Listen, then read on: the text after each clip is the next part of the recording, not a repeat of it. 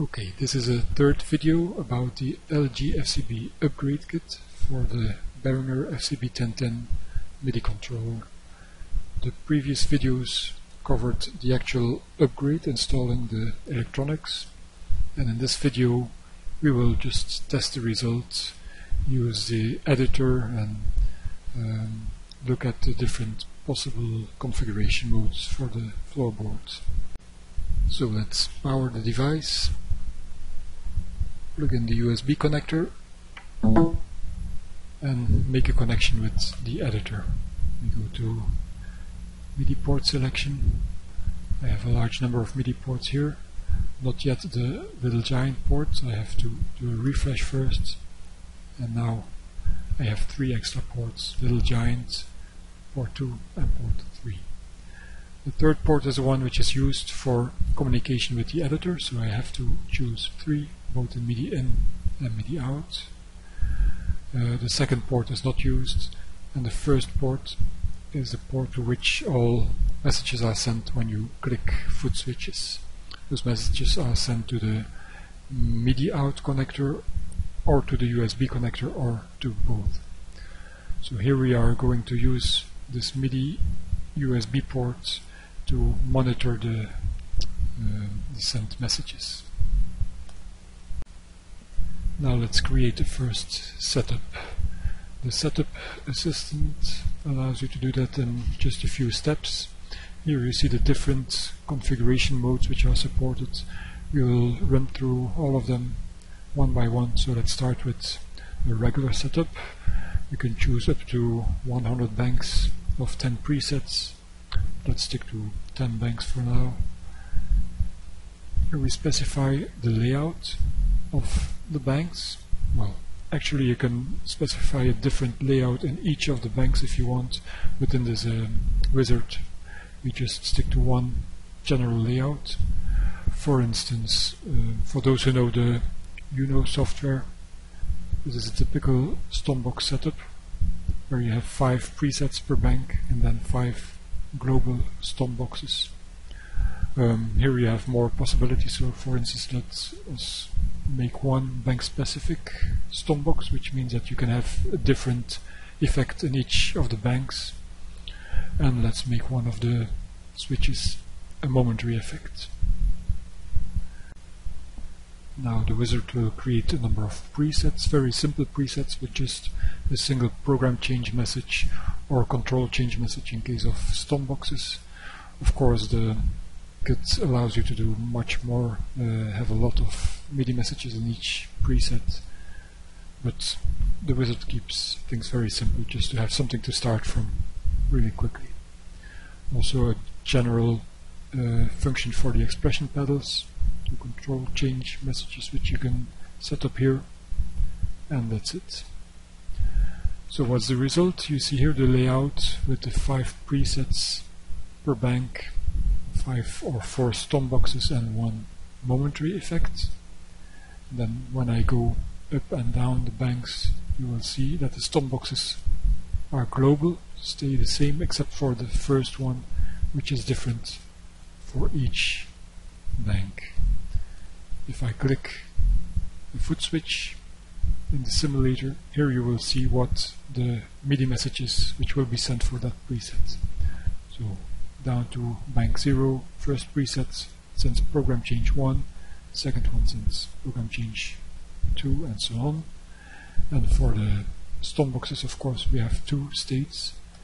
When we activate it, control change 0 with value 127.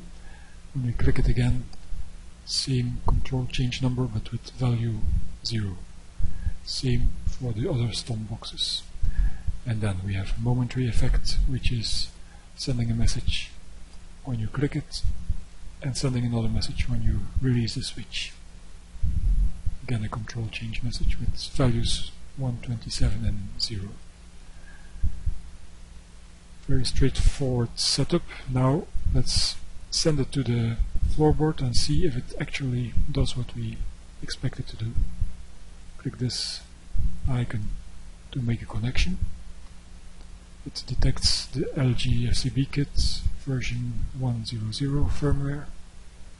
So now we can download the setup to the floorboard like this. And now we can start monitoring the messages sent by the floorboard by activating the MIDI monitor window here. I click this one, and the USB MIDI port is now monitoring the MIDI traffic. Let me press first button. Okay, we have program change 1, second button, program change 2, and so on. If I select Stompbox on or off, exactly the same as what the simulator tells us. We can also check the expression pedals. This one should send control change 7, and this one control change 11. If I rock the pedal, okay, I see 7 and 11 indeed. So everything seems to work the way we expected. I go bank up, press any preset, and you see the corresponding program changes. Let's check. Bank 3, this one and this one, indeed 17 and 18. So everything's fine. Let's create a new setup. This time I'm choosing the second configuration mode, which is direct select mode. This mode is also available in the stock Behringer FCB1010. So let's quickly show you what it does. In this mode you can select any out of 100 presets simply by typing a number. For instance, 01 is preset 1, which sends, in our case, as a result of the wizard, sends a program change 1. 02 is a second preset which sends program change 2. Of course you can send whatever number of MIDI messages you want, but that's the simple setup which was created by the wizard. 99, any of the 100 presets can be directly selected by 2 foot clicks. Let's send this one to the board and check if it works the way we expect. Indeed, 23 is shown on the display, and in the monitor we see that program change 23 is being sent. 77, whatever. This is direct select mode. Maybe more interesting is yet another type of setup, which we call the direct select mode with 20 stomps. Let me select that one and show you what it does. In this mode you get direct access to 20 stomp boxes, 10 in this bank and 10 in a second bank, which you toggle by clicking the up switch. So I have here stomp box 11 till 20, and I click again stomp box 1 to 10, and apart from that again we have direct select of 100 presets. In order to select a preset, now you first click the down switch and then you type the number. Again down 22 to select a preset, and then just directly click any of the stomp boxes to activate effects in this bank and in the other bank. If I switch back to the first bank, you still see the state of the 3 stomps activated as before. Down and a number to select a different preset. Let's download this example and test it on the floorboard itself.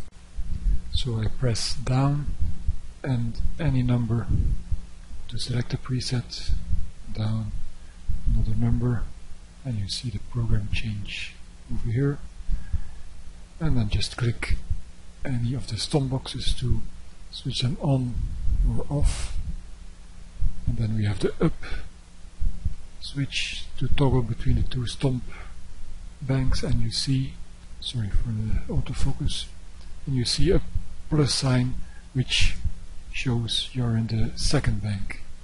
Switch back to the first bank and the plus sign disappears, and you can again select those stomps and select any preset with a down and a number. That's it.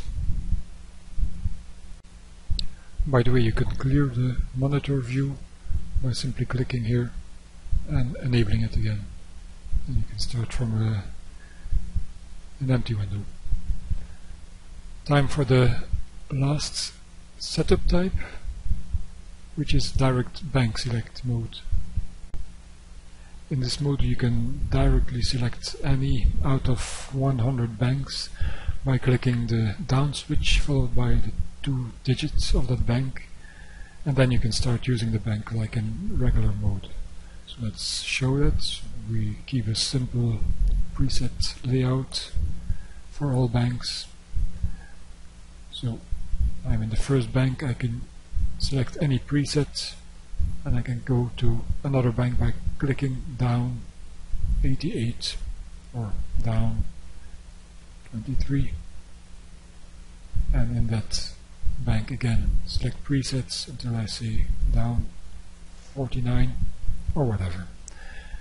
And then as one extra we have the up switch, which toggles between the current bank and one global bank with, well, it can be with 10 presets or effects which you use all the time. Again, the up switch to go back to the last bank, and the down plus 2 digits to select a different bank. Let's download it and try out. Down 12, and I have bank 12, and I select any preset. Indeed, I see program change 121 and so on. So we have a total of 100 banks of 10 presets, 1000 presets, plus the 10 global presets. Let's say if I press the up button, I see the display shows DB, direct bank, and I have those 10 presets which I want to access quickly from any other bank. And switch back to the last bank, I can do down 78 to jump to bank 78 and so on. That was the last of the 4 available configuration modes, and that also concludes this video. Thanks for watching.